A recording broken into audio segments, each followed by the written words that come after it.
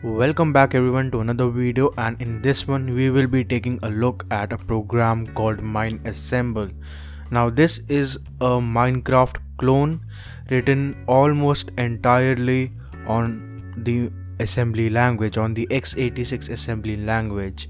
Now if you are pretty new and you don't know what an assembly language is, it's basically a low-level programming language for a computer, or for that matter any programmable device, in which there is a very strong correspondence between the language and the machine's architecture, machine code instructions.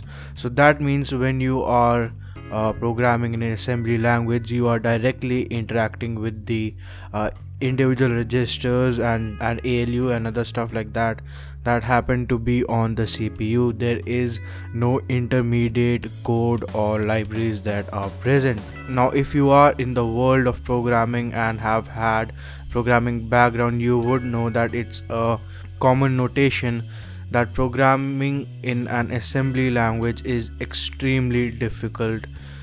Now I do say it's a common notation because people who have grown up learning assembly language from the start do find it pretty easy to work with, but compared to modern day high level programming language, it is very difficult task to actually use assembly language to program anything useful in today's hardware, now that everything has gotten so complex.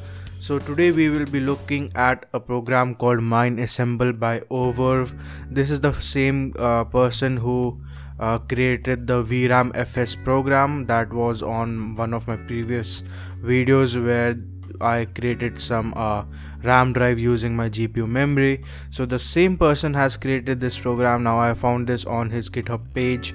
Although this has been last updated 4 years ago, it's still a nice thing to take a look at and to see how much complex you can actually get with the assembly language, where this person actually created a whole game, a whole clone of Minecraft, purely or for the most part of it in the x86 assembly language. So let's take a look at it. So I will be using VMware Workstation to run this. You can theoretically run it directly on your hardware.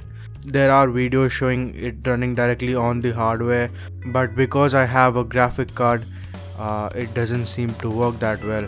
So let's go ahead and try it on VMware Workstation. That way it will actually be easy for me to grab the screen. Now the resolution is pretty low. Alright, so this is the welcome screen. Just gives you a quick introduction and then gives you the controls on how to work with them. So we just press enter to start, and this is our main world. It is not as big as you would expect, but then again, everything you can make it as big as you want. So the Q key will place a block and the E key will delete the block. So I think we can do some great stuff with this. So again, this is everything is coded in that assembly language. Now of course this game by itself is nothing major, but the sheer fact that it is that it has been coded in assembly language makes it really awesome, and well, that's why it's on this video. So let's see if we can make something up with this.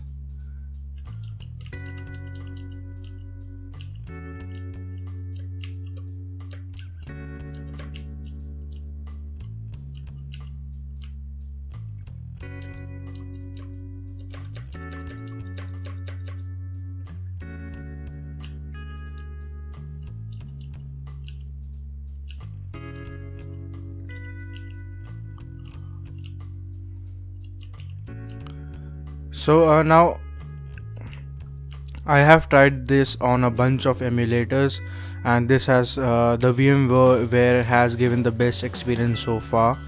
On QEMO emulator it was barely running, so you could actually see the whole scenery scanning, and after a few seconds it would just hang. On VirtualBox it actually ran a lot smoother than on VMware, but it had some sticky keys issue where if you press a key for too long, it will actually keep the key pressed even if you released it, so that actually doesn't work that well.